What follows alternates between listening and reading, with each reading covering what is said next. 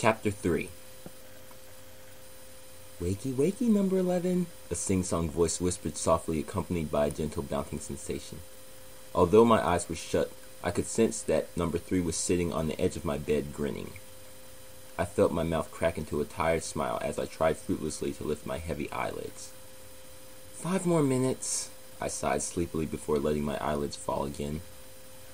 "Come on, number 11, number 3 said, giving me a light shove. "The sooner we can get going, the sooner we can meet with Pearl. Taxi gets here in 15 minutes. It took a few seconds for my mind to register what number 3 had just said. The next thing I knew, my eyes sprang open painfully, allowing the bright morning sunlight from the window to flood into them.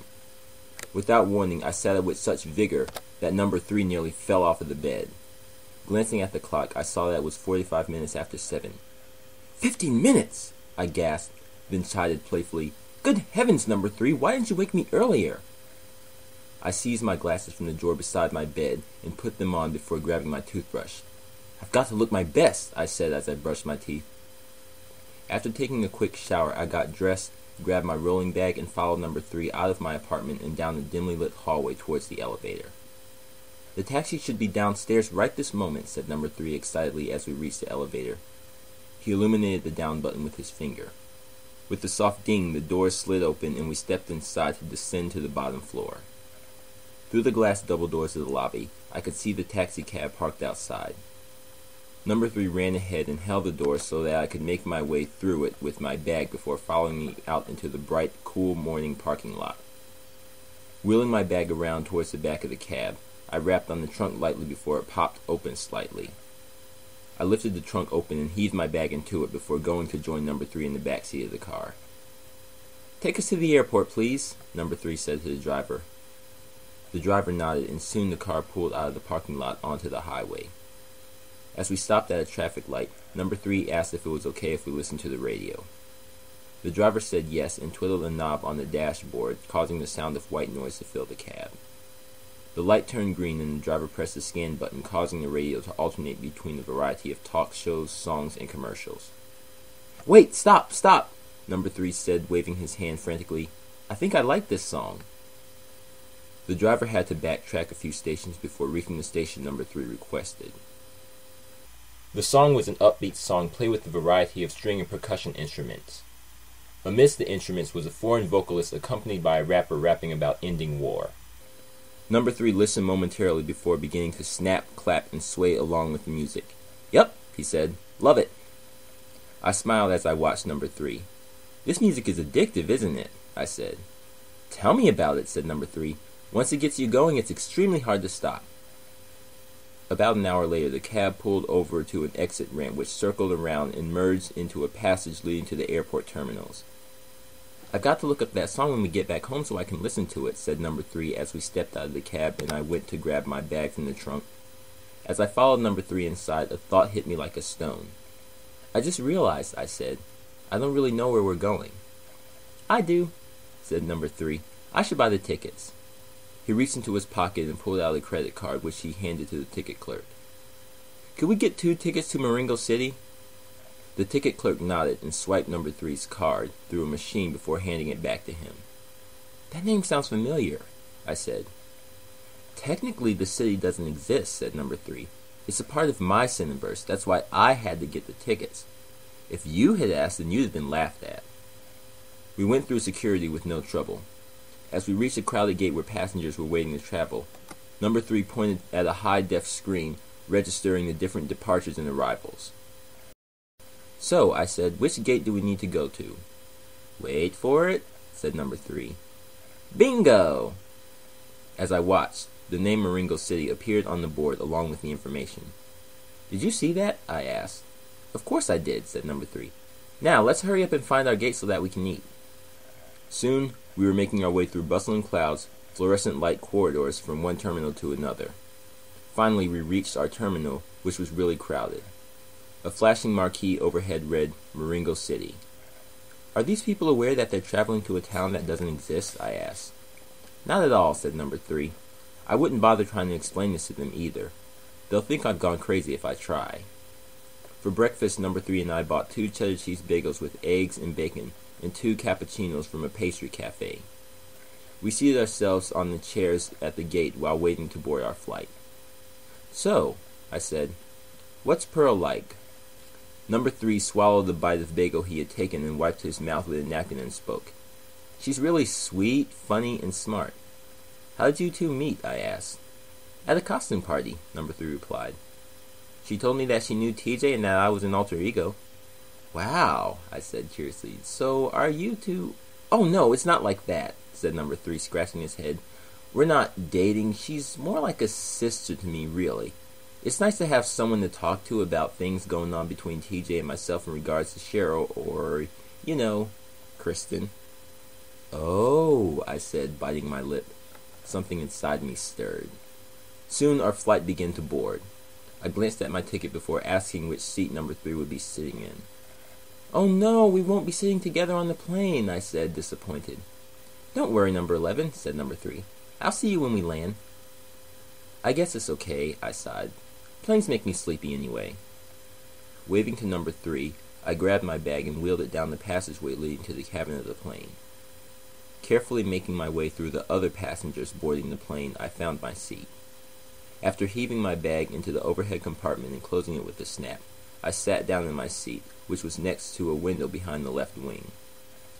A man with a bushy brown mustache shuffled into the seat next to mine.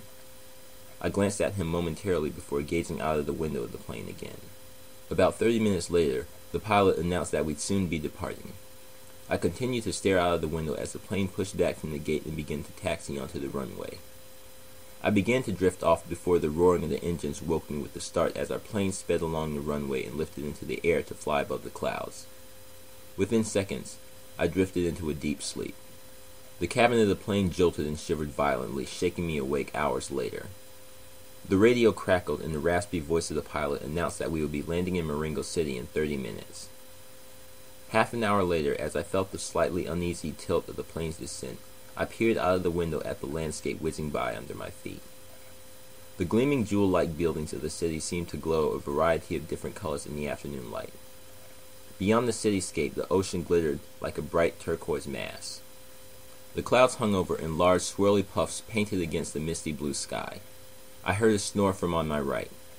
I turned my gaze to look at the passenger next to me and gasped in shock at what I saw. The facial features of the man sitting next to me seemed to have been exaggerated. His eyebrows and bushy mustache seemed to have been made of clay. His skin suddenly took on a smooth plastic look as if he had been generated in a 3D modeling computer program. For one crazy moment, I was compelled to touch the passenger sitting next to me. I stopped myself thinking about how mad I'd be if some stranger would have poked me awake from a deep sleep. I lifted my hand and looked at it. It didn't seem to have taken on the animated qualities of the passenger sitting next to me. Shutting my eyes tightly, I began to feel my heart pumping ferociously as my insides began to feel lighter than air. As the plane touched down onto the runway and slowed down to taxi up to the gate, I kept my eyes shut, waiting for the plane to pull into the terminal. When the bell sounded signaling that the plane had come to a halt, I stood shakily. My insides were still bursting with excitement. As people clambered by with their luggage, I snapped open the overhead compartment, seized my bag shakily, and set it down on the floor. Stumbling through the crowd of people who resembled plastic dolls and clay-sculpted caricatures, I made my way through the passageway off of the plane to find Number 3 waiting for me. Number 3 had also appeared not to have adapted the stylized look of the world around him. His countenance, however, seemed to perfectly reflect the atmosphere of the place. "Well, Number 11, said Number 3 as he brightly spread his arms. "Welcome to Marengo City." I looked around in awe at my surroundings. This airport was fancier and more cathedral-like than the one from which I had departed. Stained glass chandeliers hung from the ceilings, casting light onto the floor, which was covered with carpets bearing a starry night pattern. "Come check this out, Number 11, said Number 3, grabbing my hand and leading me to one of the men's restrooms along the corridors. He gestured at one of the mirrors and said in a sing-song voice, "Looky, looky." I stared at the reflection of Number 3 and myself, which took on the stylized look of the people around us. I reached out gingerly and put my hand against the mirror. "This is so weird," I exclaimed.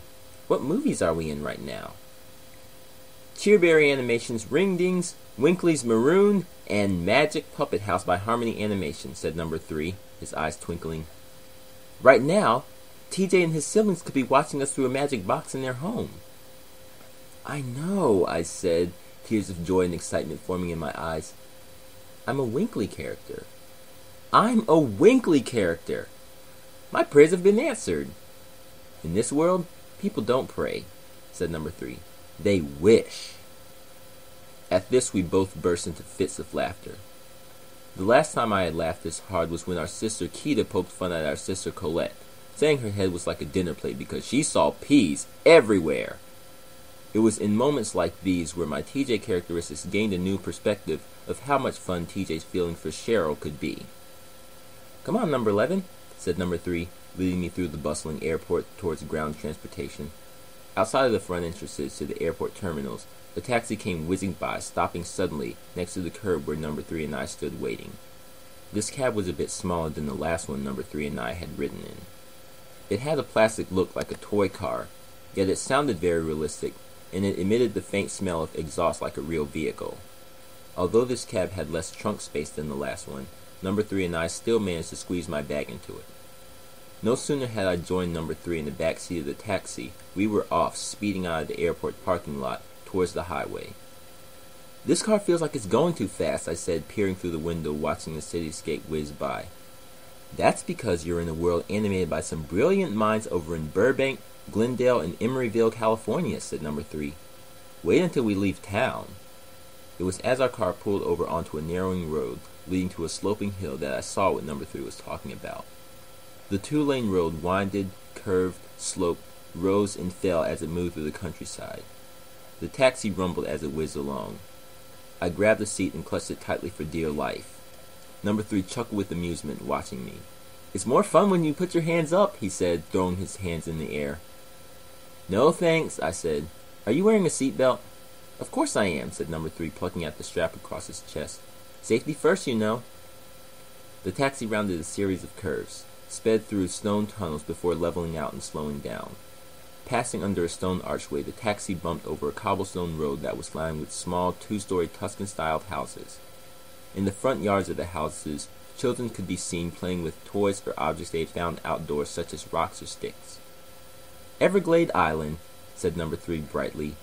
This is the location where Ringdings takes place.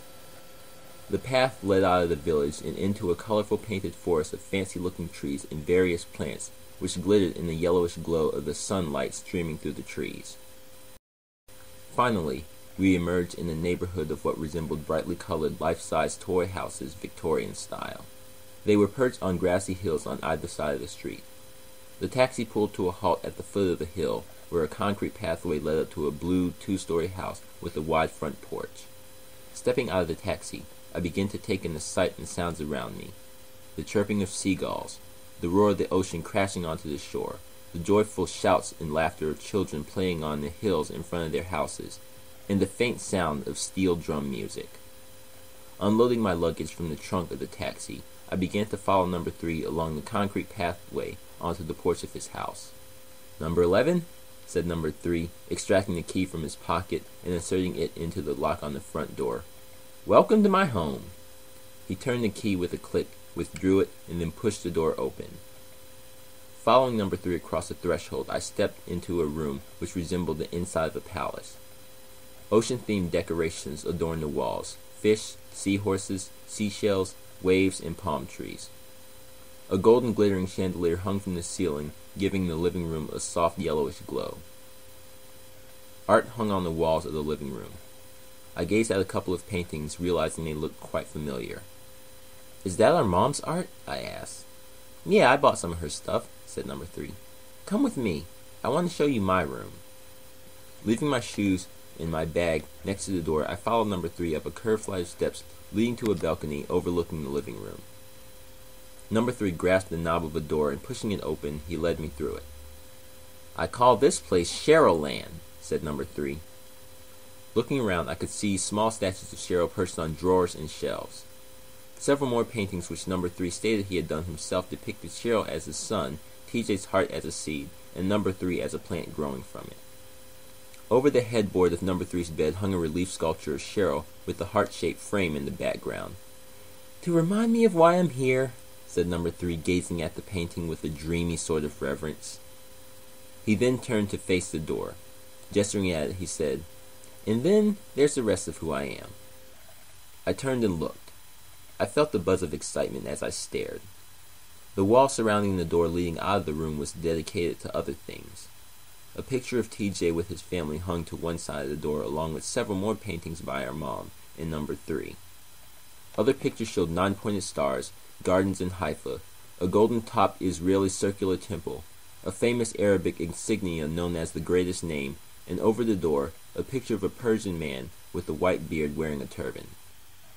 "I love this room," I said. "I only have one picture of Kristen on my wall and one on my computer." "No paintings?"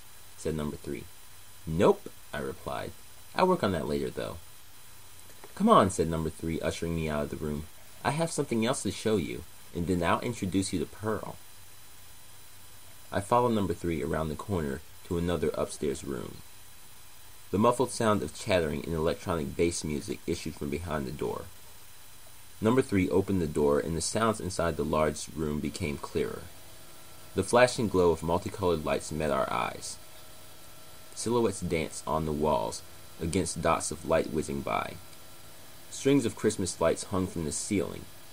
Tiny fancy houses of various styles, from old to futuristic, were perched on shelves, along with landscape and cityscape dioramas along the walls around the room.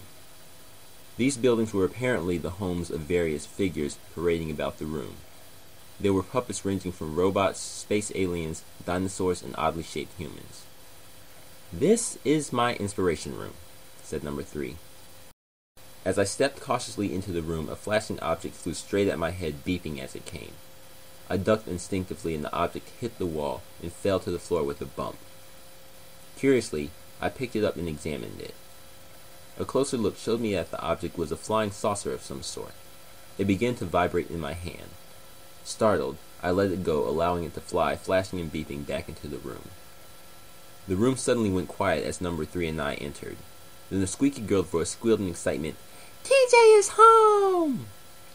Loud cheering erupted from the occupants in the room as the music started up again. The squeaky voice turned out to belong to a pink female horse sock puppet with a purple back, golden wings, and a long silver horn on her head. It seemed as though she were being operated by an invisible hand. In her left hoof she held a stick with a 5-pointed star on the end of it. The star had 2 eyes, a nose, rosy cheeks, and a pair of pink smiling lips. "Dipper, Trixie," said number 3 brightly. "Good to see you guys." Still holding the talking magic wand, the pink unicorn fluttered down from a shelf, scuttled across the table, and jumped up to embrace number 3. Number 3 whirled excitedly as he returned the hug. He then drew them back so that the unicorn was now perched upright on the palms of his outstretched hands. "Hey, Dipper, Trixie," said number 3. "Meet my cousin BJ." "Nice to meet you," I said, waving my hand tentatively. "I'm Dipper," said the unicorn, whirling around to face me. "And I'm Trixie," said the talking wand. "Aren't you going to play with us?" "Well," I replied. "We will later," said number 3. "For now, we're just passing through. Now, Dipper, tell me, is Pearl back yet?" "Yeah," said Dipper. "She's in her room. I think she fell asleep." "Thanks, Dipper," number 3 said. "Come on, BJ." As Dipper fluttered back up onto his shelf, number 3 ushered for me to follow him out of the room. "BJ, huh?" I said, giving number 3 an amused look as I followed him to Pearl's room. "Tell me, number 3, why do you get to be TJ?" Number 3 shrugged. "Because I'm awesome?" he replied, grinning at me mischievously. "Besides, when we talk with Pearl, we'll be able to figure out a way to explain to them who we really are." "Those puppets usually hide the fact that they're alive from humans," I said. "How'd you get them to talk to you?" "Easy, really," number 3 replied. "After I bought them from the store, I bought a DVD of the Magic Puppet House to basically let them know that I knew their secret and that I was cool with it. Here we are." Number 3 knocked on another door and called through it. "Pearl, I'm back." "Okay," a soft, sweet, melodious feminine voice answered from the other side of the door.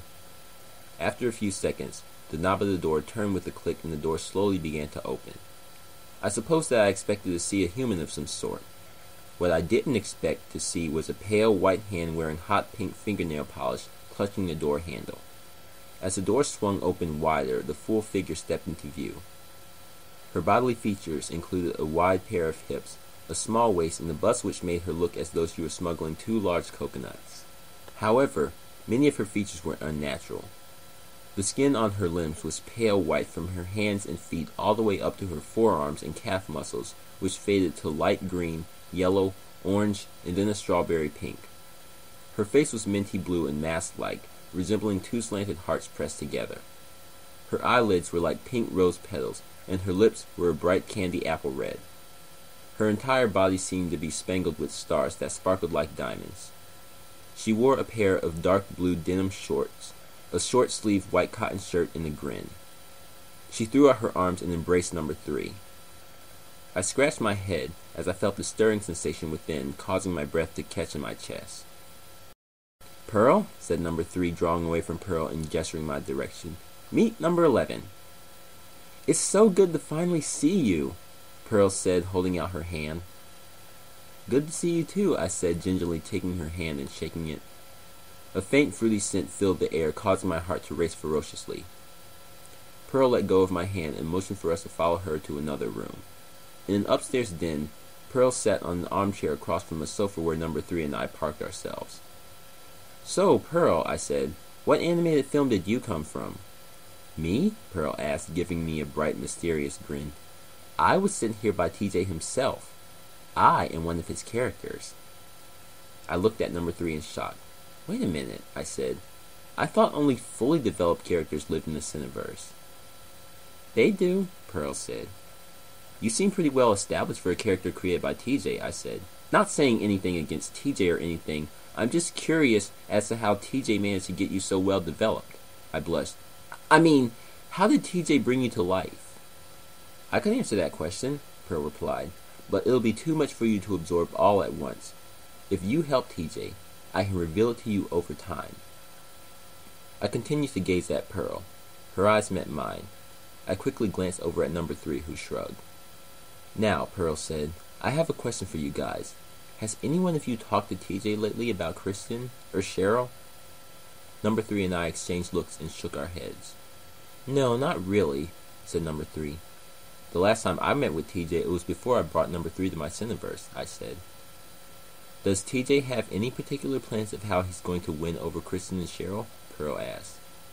"Well, your parents love you and, never mind," number 3 said, grinning at me snidely. "Oh, shut up," I snapped, playfully walloping number 3 with a couch pillow. Pearl giggled as I continued to give a now chuckling number 3 a playful scowl. "Seriously now," Pearl said as we collected ourselves. I scratched my head, thinking for a moment, and then it hit me. "Kristen's birthday is coming up in the summer," I said. "Maybe TJ can get her a gift of some sort." "Does TJ have anything in mind?" Pearl asked. "It has to be something personal because some DVD is not going to cut it." "Dang it," I said. "A book, maybe?" suggested number 3, shrugging and looking at me. "Girls like books." "Hey, that might be a good idea," I said, turning to number 3. "But who would we get the book for? Cheryl's birthday is not until near the end of the summer." Pearl cleared her throat loudly, stood up, and began pacing. "Let me make a suggestion," she said. "First of all, maybe TJ doesn't have to get Kristen anything for her birthday, nor Cheryl. Secondly, TJ technically isn't supposed to know Kristen or Cheryl's birthdays without them having told him. Getting them presents just might make TJ come off as some kind of stalker." "What do you suggest?" I asked. Pearl paused in the middle of her pacing to survey number 3 and I. "You two should prepare some kind of artistic performance for both Kristen and Cheryl." "What?" I felt my breath catch in my chest. The next thing I knew, I had a vision of Kristen and Cheryl sitting in an auditorium among a group of faceless strangers. They were watching number 3 and I, who were frozen on the stage with terror. "Boo!" Cheryl yelled amidst the protesting shouts of the crowd. "Worst performance ever!" Kristen chimed in. The next thing I knew, number 3 and I were being dunked into a large tank of water by 2 large hands.